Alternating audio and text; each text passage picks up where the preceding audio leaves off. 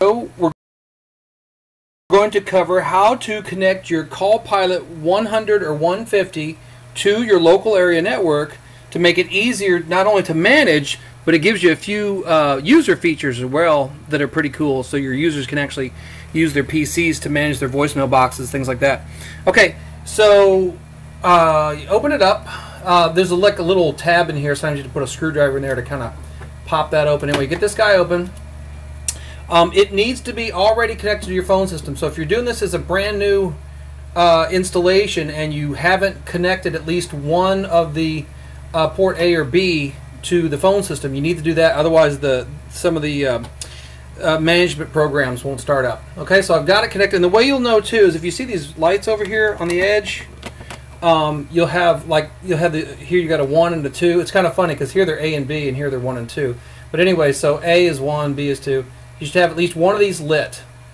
All right, and then also when it's lit and it's in full operation, this middle light will be lit up right here. Kind of looks like a picture of two arrows pointing together. Now, the top one and the bottom one are the network connections. So I'm going to connect a network to this.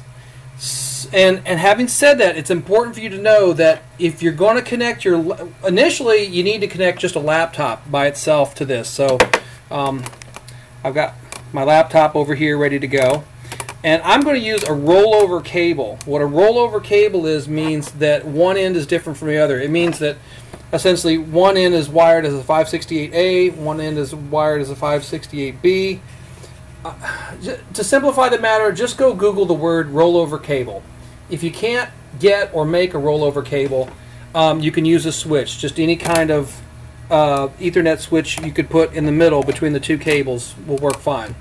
All right, you can't use a plain cable. So if you try to take just a plain old regular Ethernet cable and go from here to your laptop, it's not going to work. You're not going to get link.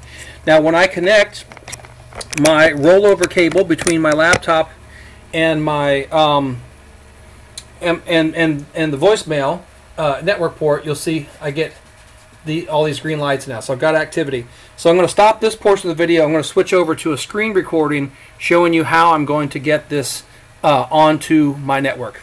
Okay, be right back.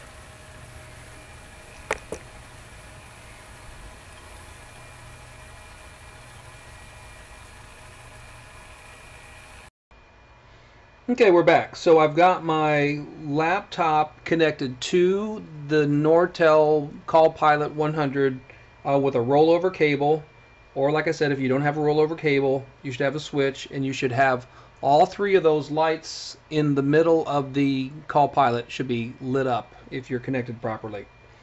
Alright, so the first thing I need to do is change my network address on my Ethernet adapter. And the reason I need to do that is because the CallPilot, if it hasn't been messed with before, or it's a new installation, or if it's never been on the network before, is going to have a default address. And we need to match that network so we can talk to it. So I'm going to go to, so I'm in Windows 10, and I'm going to change my adapter options. And if you have Windows 7 or Windows XP, it's going to look a little different. The bottom line is you need to find your Ethernet adapter and go to Properties. And so change your TCP IP v4 address, not v6. What you need to do is specify yourself to be 192.168.110.11, and then the mask is going to be 255.255.255.0. You don't need a gateway, and you don't need DNS. So the reason we're using this is because the CallPilot is currently set up as 192.168.110.10. So we're putting ourselves on the same network with the CallPilot so we can talk to it. So we're going to save that. And if we did it successfully, we should be able to open up a command prompt. Or if you don't know how to do that, just go to your little start and do run and do CMD.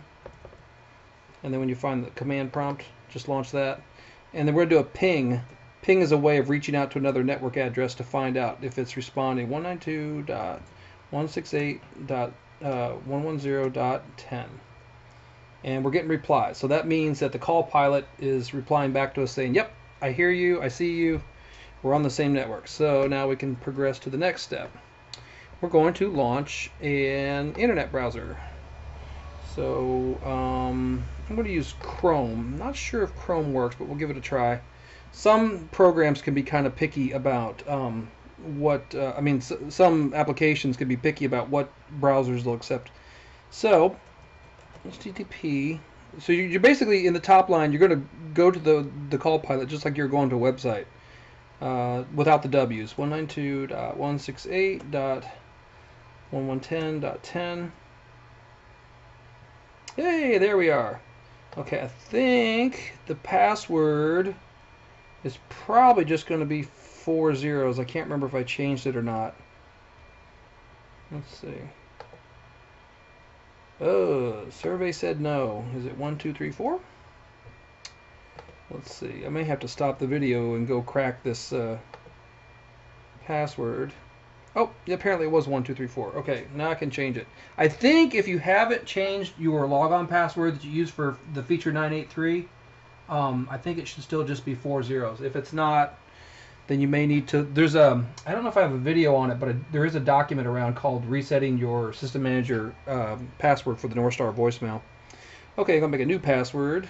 Let's see.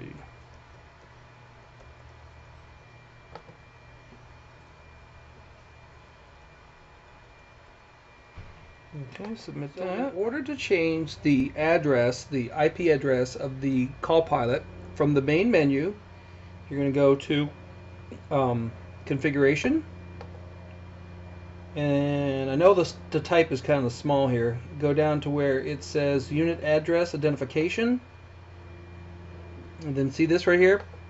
So you need to make this be an IP address that's compatible with your network. So if you have a 192.168.0. whatever network, then you need to choose an address that's not being used for this, or consult your network administrator. I'm going to go with 112 because that's what I want to assign this to. I'm going to keep the mask. I'm going to go ahead and set DNS. DNS I don't think is 100% mandatory, but it's no big deal. 8888 works great. It's Google's Google's DNS server.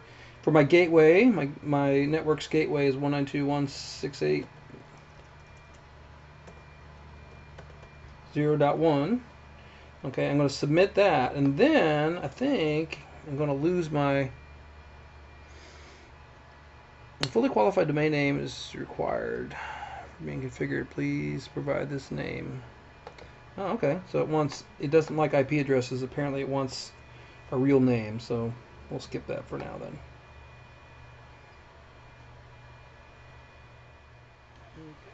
All right. Once you've also made that change to your voicemail, it's time to go back and put your adapter settings back the way they were. Don't forget to do this, or you're going to feel kind of frustrated that you can't connect to your network as you had before. So remember to go back into your adapter and set your settings back to obtain automatically, or whatever previous setting you have, because we don't need those specialized settings anymore. Now, once the voicemail comes back up, it should just be on the regular network. So I'm still waiting for mine to boot up, and when it gets up, I'll test it out. Okay, so my voicemail's booted back up again. Let's give it a whirl. So I am now connected with my laptop to my regular network, and so is the voicemail. And if I did everything right, I should be able to go to that new address.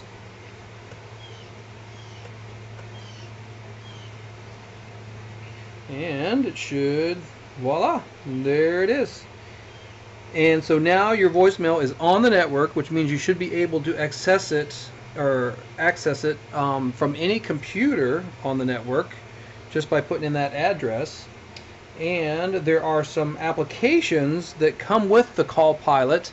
We could talk about those at another time, but there's certain applications that go with the CallPilot that the users can use to manage their voicemails a little more effectively.